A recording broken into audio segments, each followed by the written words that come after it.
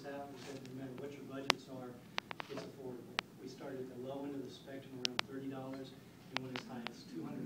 They also could be add-ons and variables. You can make it as customizable as possible or as expensive as possible, depending on things that you like or don't like in the presentation. You also have the opportunity to add and take away from the presentation. Use what you want, disregard what you don't think you want, and then we can always extend some of these ideas and explain them a little bit more. Basically, how to win the war against the big guys. Okay, so make it leap, make it affordable, sophistication for maximum use. Okay, get noticed, reduce people. Basically, we thought regardless of what you do, your business cards are going to be your calling card, your business. Whether you do a presentation or do anything out in the public, you need some way of relaying to them where you are, your information, how they can reach you when they want to come to your business or just for general information purposes. So what we've designed was a smaller, unique size, which is a 1 by 3 inch card that could be handed out at all your functions and at your business also. And basically, it has catchy slogans on it that you can choose to customize for your business. And we've got a few here talking about great haircut, thanks, hint, hint, please, where the cat is pushing the Poochie's logo, trying to hint to their owner. Basically, it's basically kind of a comedy kind of thing where it gets their attention with the slogan, and from there you hope to pique interest. And by piquing interest, we hope that they'll, hang on to the card. All right.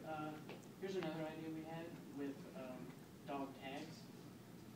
Everybody's dog has a tag, but the idea with this is to use it as a way of advertising, and kind of goes along with the idea of a business card, and that you just kind of give them out, and people hopefully hold on to them. But we feel like this would be a step above a business card because they're metal and kind of do them in Poochie colors, and instead of having the dog's name and your own phone number, it says Poochie and company's phone number.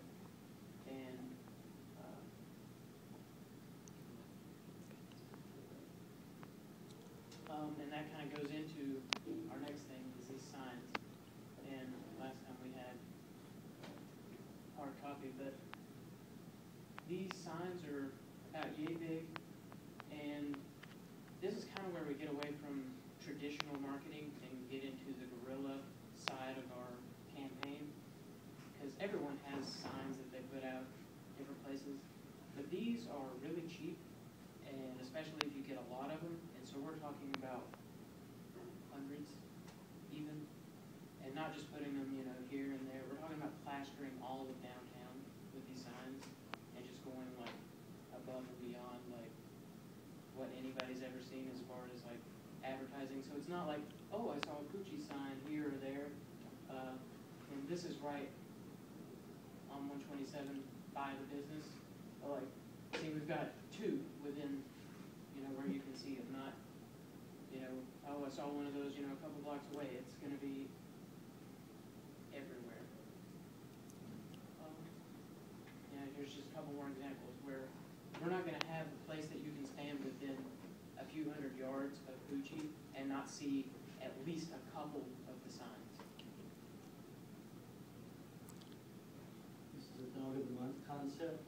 The thinking being that if you can get some type of conversation in the community amongst your neighbors and people in the neighborhoods to ask and inquire, what's the sign for, to come up to you and ask, serves the purpose of word of mouth advertising, and people, egos being involved, start wanting to know, why is my dog not dog of the month? How do I become dog of the month? And the explanation is from the person who has the sign at the time is that I shop Poochie's, my dog is groomed there, and he was awarded dog of the month. And basically the awards are that for 30 days you receive a discount from Poochie's, and also your pet has its name personalized on the sign, and you keep the sign in your yard front for 30 days. Okay, this is a oversized dog collar. It's 20 feet long, and it's made out of some odd stuff. But the point of this is we're going to stand it up against one of the poles in front of Poochie and just try to grab attention from people driving by. And there's another thing we can do where we can have like a dog leash attached to it and have it like lined up like the side of the building into like the doorway of the Poochie.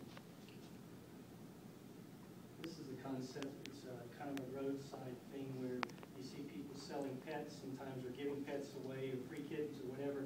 We're hoping to get their attention because you'll have an encased fenced area, and inside it will be actually pets blended with 3 costumed individuals that are really out of proportion with the other dogs, so that as you're driving by, it gets your attention. And you're hoping there again, people are going to pull in and curiosity ask, what's going on, and then at that time you can explain your business, pass out brochures, and also give them the business card at the time. Okay, and back to the costume idea. We're thinking there's 2 different ideas. There's either the actual dog and then the person in the costume walking each other, or it could be the costume and then an actual person walking the person inside the costume. And this is probably just to grab attention from people driving by or anybody walking. And then as this is going on, his idea was to pass out dog treats, either for the owner or for the dog as well. And it could be with the signage for Poochie on it. This is our last kind of radical concept. Our thinking is, how do you get attention to something that sets off the road several feet and to get the point across? Our thinking was, one, we had mannequins lined down, 6 to 7 mannequins with dogs, and they're painted the Poochie's color. And then also, an extreme addition to that would be to paint or layer the parking lot in the Poochie color and label it also with the name Poochie's, hoping that people there again will drive by and see these people that start out by the road and go all the way into the building, just to garnish attention. It's a shock factor, something that says, man, and there again, what's going on? What is that place like? The curiosity gets them into the building, and it's somewhat affordable. With the mannequins, you can decide to either dress them or not dress them. They would look cool either way. The concept, though, is that there's always a female with the dog in consistent order.